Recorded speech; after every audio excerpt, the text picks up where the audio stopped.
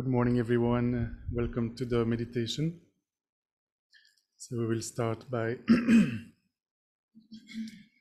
generating bodhicitta motivation for this session.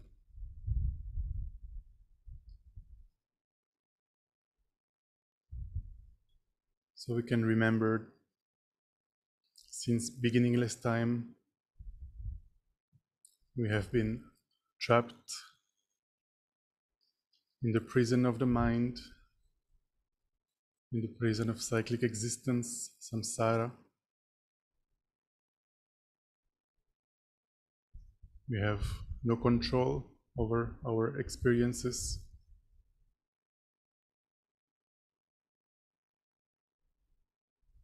Everything we experience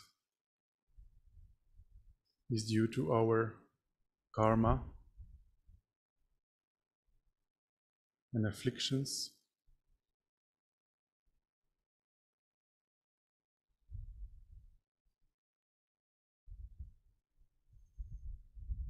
Try to generate a great sense, a wish. May I be free from suffering and its causes.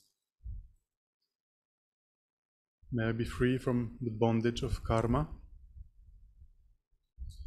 by eliminating all my mental afflictions.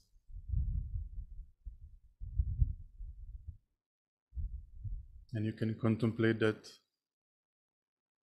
just like me, all sentient beings are in the same boat.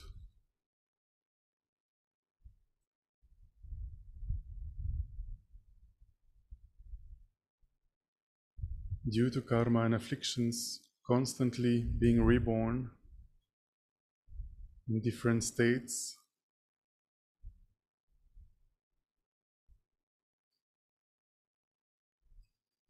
Sometimes as a human, sometimes as an animal, hungry ghost, hell being, sura, asura being, without a choice, constantly going through different types of suffering experiences.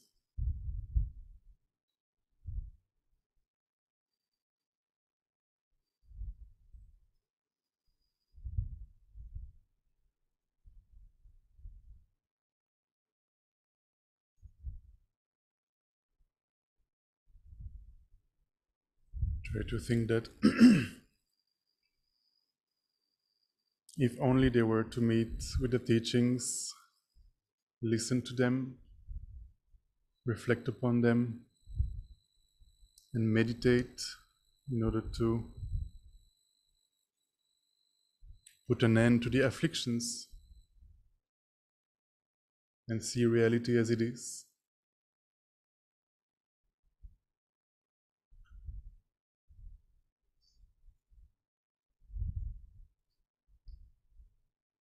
May they be free from suffering and the causes of suffering. May all sentient beings be free from suffering and its causes. I myself will take responsibility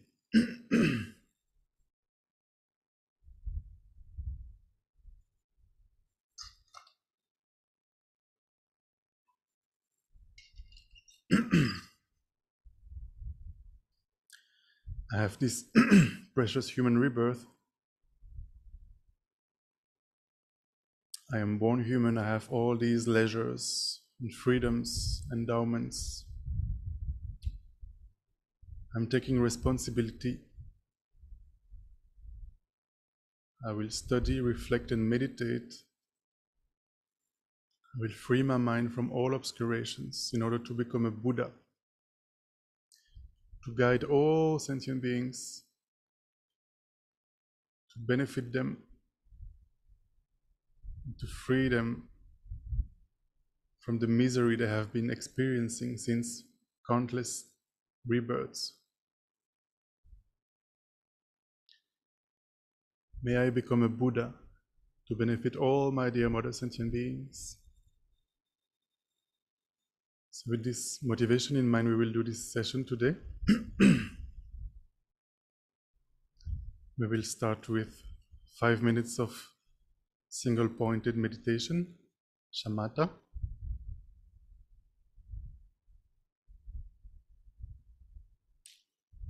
I don't think I need to repeat all the instructions. I will just remind you of the main points. The first one is the posture. You can adjust your posture. Remember the 7 points Vajrayana posture. The second point is the object of meditation. So we are taking a mental object. You can choose the one you are familiar with for doing single pointed meditation. If you don't have an object, you can visualize a tiny drop of white light between your nose and your upper lip, and place all your focus, all your attention on that tiny drop dot of white light. Very small, maybe 1 or 2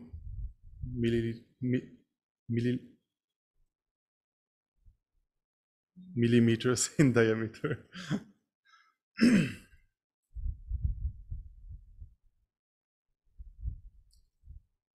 And your mind can also be multitasking. You can also count your breaths, your cycles of breathing.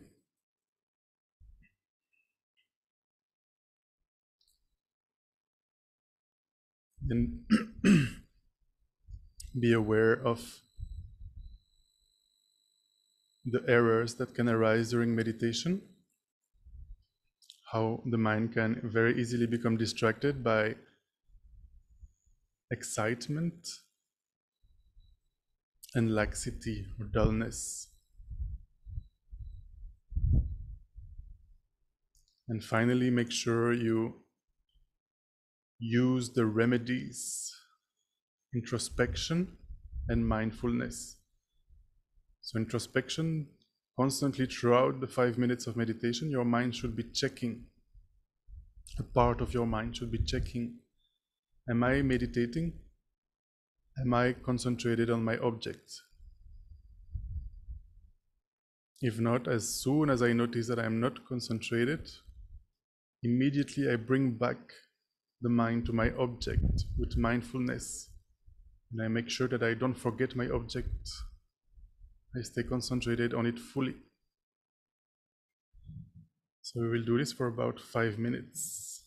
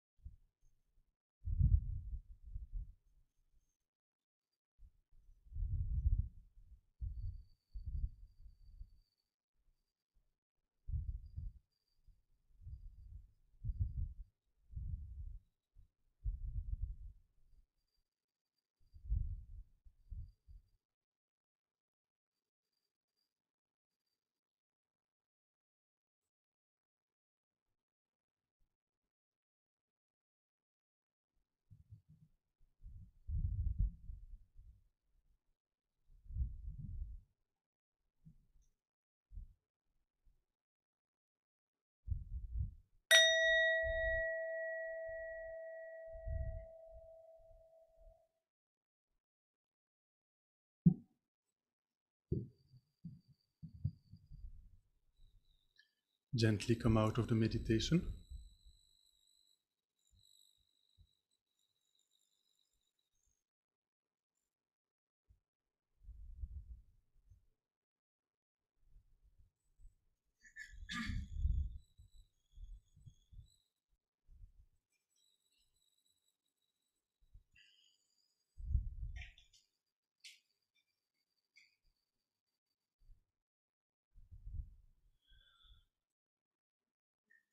So today we will be meditating on impermanence and death.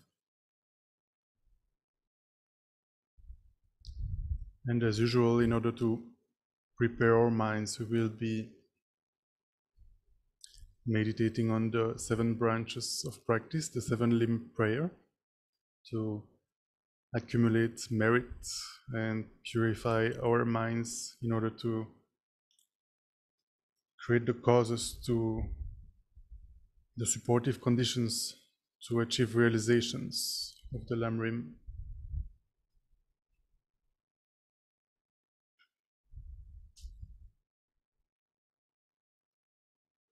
So we can remember our bodhicitta motivation from the beginning. Remember our suffering, the suffering of sentient beings, our wish for them to be free from that suffering, our taking responsibility to free them. And how can we free them? By getting rid of all our obscurations and becoming a Buddha, to be able to guide them perfectly. So we can visualize in front of us Shakyamuni Buddha. In front of him you can visualize your gurus, His Holiness the Dalai Lama.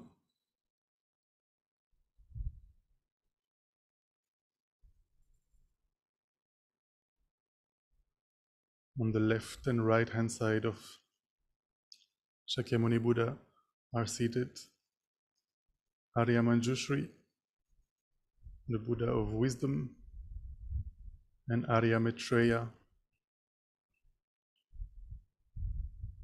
who gave the teachings on compassion. You can visualize all the Buddhas of the past, all the Buddhas of the present. You can visualize the Nalanda masters.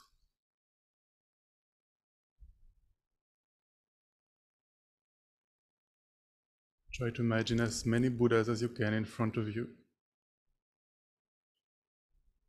And surrounding you are all sentient beings. We are guiding them into these prayers. So you can start with your father on the right and your mother on the left.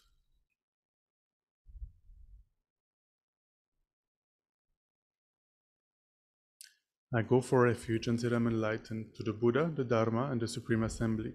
By my practice of giving and other perfections, may I become a Buddha to benefit all sentient beings.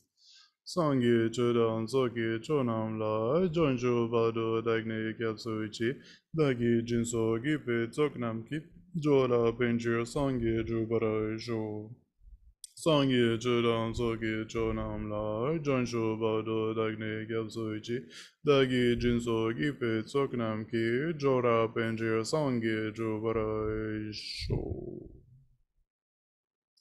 May all sentient beings have happiness and the causes of happiness. May all sentient beings be free from suffering and the causes of suffering. May all sentient beings be inseparable from the happiness that is free from suffering. May all sentient beings abide in equanimity, free from attachment for friends and hatred for enemies. Reverently I prostrate with my body, speech and mind.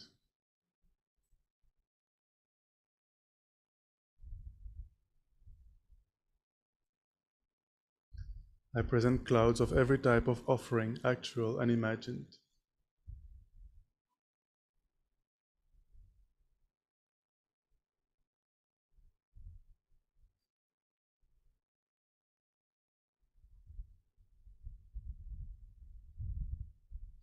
I declare all my negative actions accumulated since beginningless time.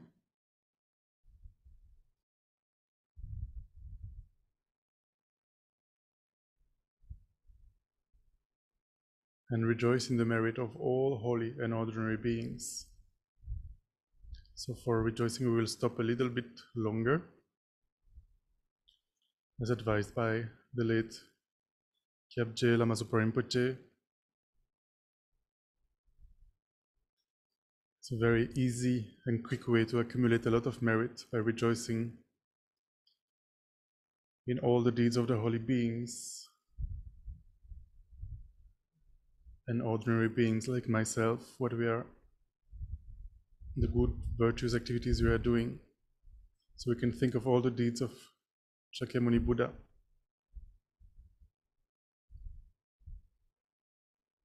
All the holy actions of His Holiness the Dalai Lama, and all our virtuous friends.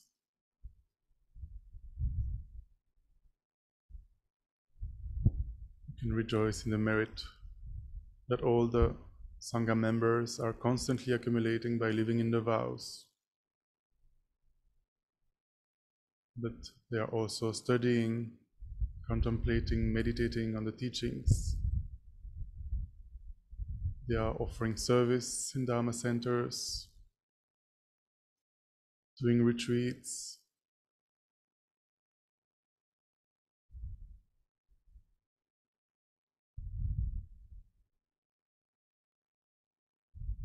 We can rejoice in the activities of all Dharma practitioners, including ourselves.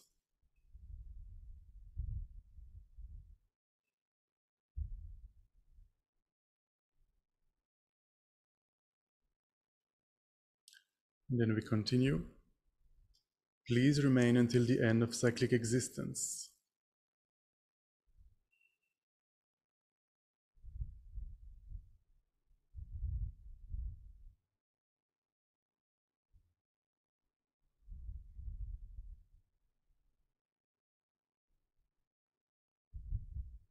And turn the wheel of Dharma for living beings.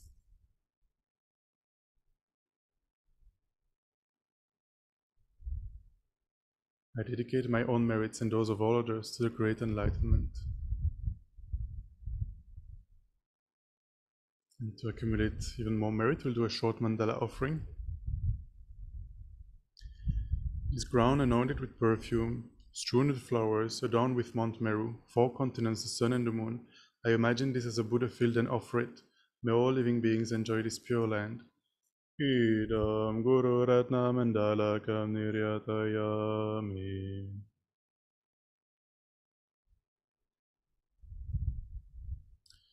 And then we will read the Foundation of All Good Qualities, which is a short Lamrim prayer composed by Je Rinpoche Lama Tsongkhapa, that contains all the essential points of the Lamrim. So we will read all these points and requests blessings to be able to realize them quickly, very quickly. The foundation of all good qualities is the kind and perfect pure Guru. Correct devotion to him is the root of the path. By clearly seeing this and applying great effort, please bless me to rely upon him with great respect. Understanding that the precious freedom of this rebirth is found only once, is greatly meaningful and is difficult to find again, please bless me to generate the mind that unceasingly, day and night, takes its essence. This life is as impermanent as a water bubble. Remember how quickly it decays and death comes. After death, just like a shadow follows the body, the results of black and white karma follow.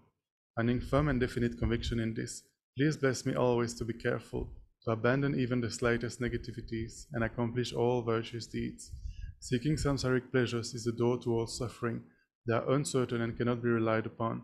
Recognizing these shortcomings, please bless me to generate a strong wish for the bliss of liberation. Led by this pure thought, mindfulness, alertness, and great caution arise. The root of the teachings is keeping the Pratimoksha vows. Please bless me to accomplish this essential practice.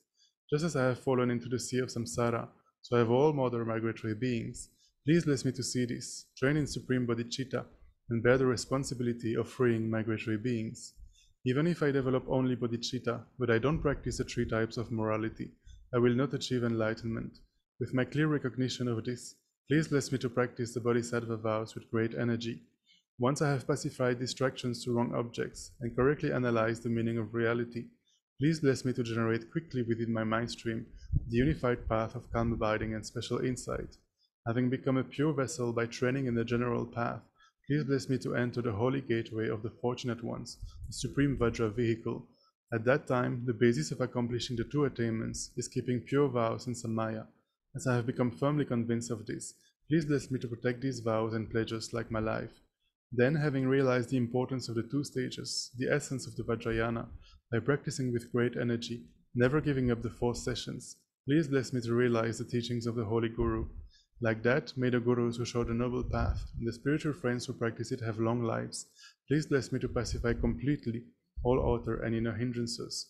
In all my lives, never separated from perfect Gurus, may I enjoy the magnificent Dharma. By completing the qualities of the stages and paths, may I quickly attain the state of Vajratara.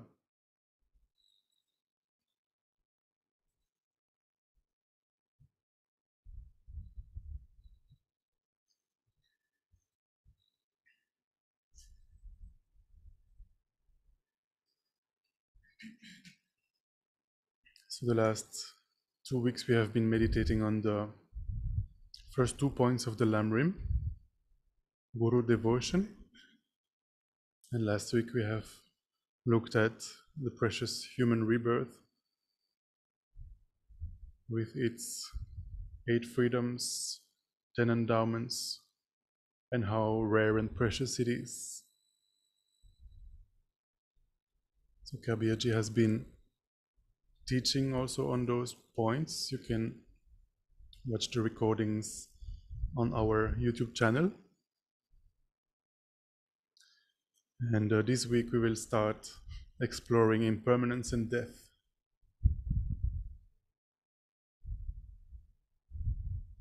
So this morning we'll look at the disadvantages of not being mindful of death and the benefits of being mindful of death.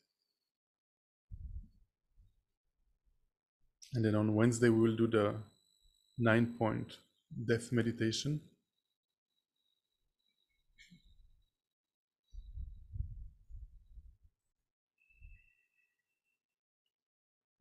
So we can contemplate that if we are not mindful of our upcoming death, then we will not remember the Dharma.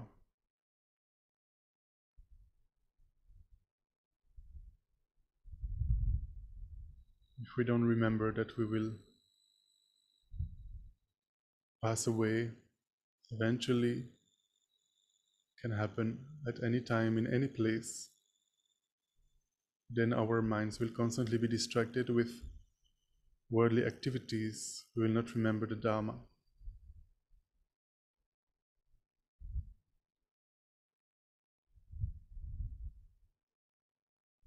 And if we are not mindful of our death, even if we remember the Dharma,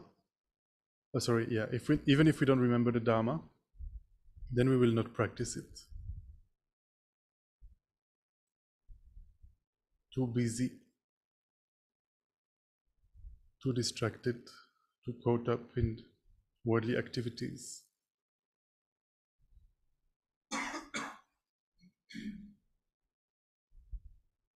Or we will be lazy, not seeing the urgency of practicing the Dharma.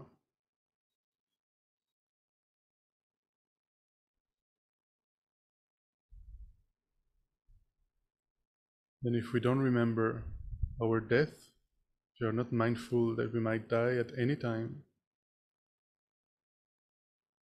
even if we remember the Dharma, even if we practice it, we will not practice it purely, because our practice will be mixed with the 8 worldly concerns, the 8 worldly dharmas, meaning that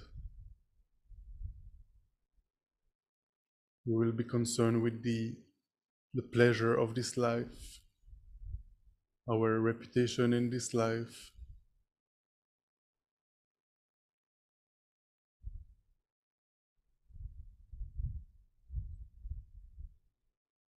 As Lama Zopa Rinpoche used to say, practicing the Dharma means thinking beyond this life, preparing for what is coming after death.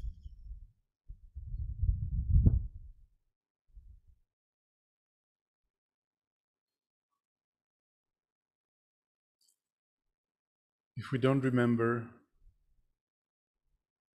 if you're not mindful that we can die at any time, then our practice will also not be persistent.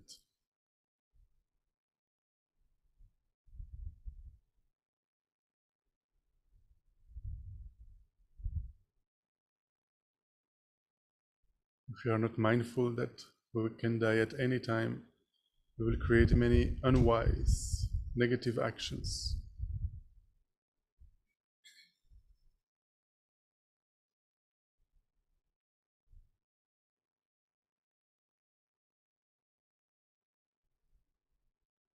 And finally, at the time of death, we will have many regrets.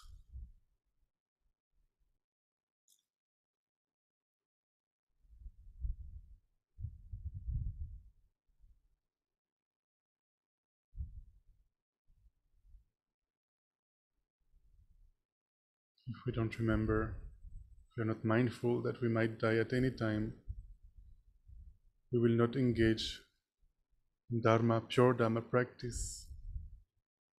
We will be too busy with the concerns of this life. We will create negativities to achieve temporary pleasures.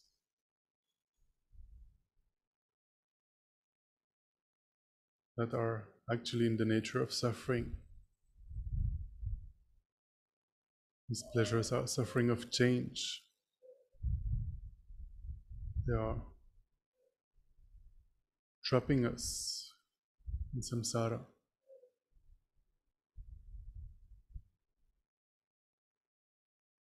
So when we die, we regret not practicing the Dharma, engaging in non-virtue.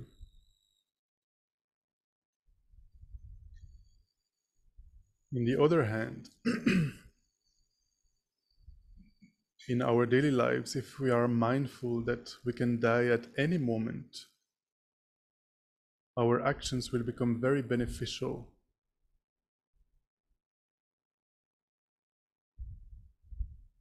Our spiritual practice will become very powerful.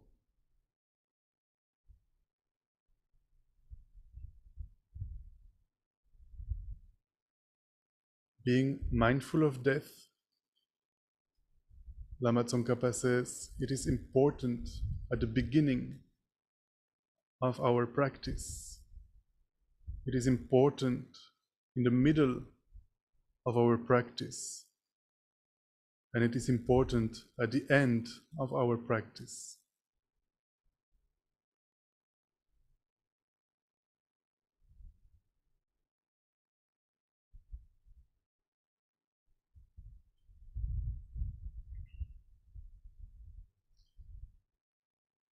If we are mindful of our upcoming death,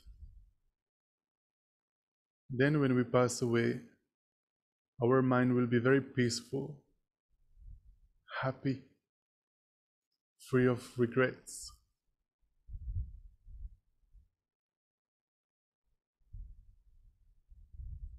So take a minute to contemplate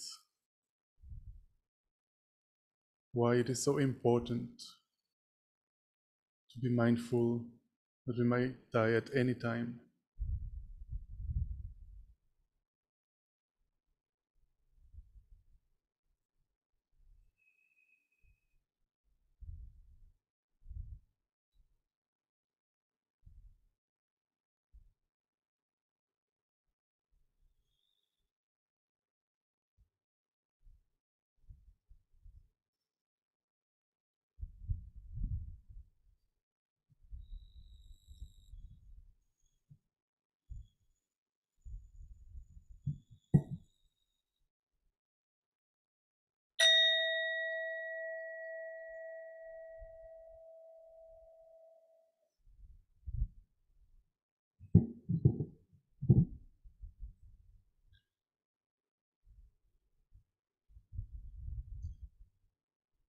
So being aware that we might die even before this session finishes,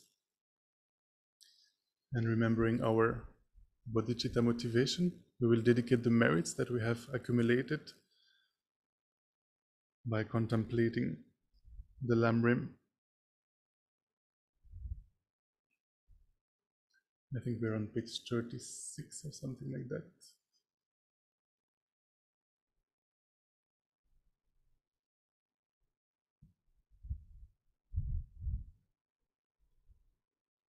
Due to the merits of these virtuous actions, may I quickly attain the state of a Guru Buddha and lead all living beings without exception into that enlightened state. May the supreme jewel bodhicitta that has not arisen arise and grow, and may that which has arisen not diminish but increase more and more.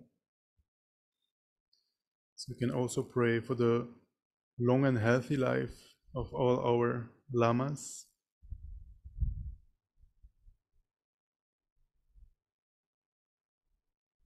May they continue to teach us until we are all awakened.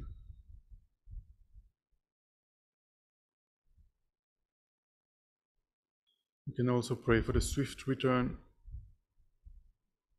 of our lamas who recently took the aspect of passing away.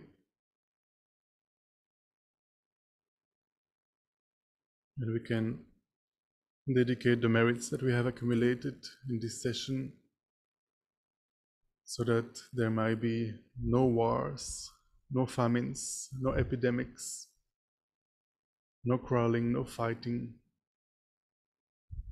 May peace and harmony prevail.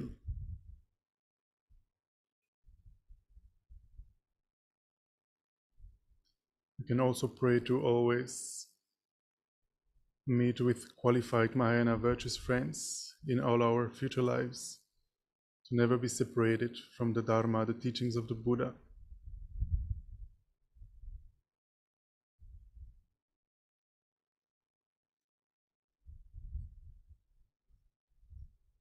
And thank you very much, everyone, and have a beautiful day, a beautiful week. Bye-bye.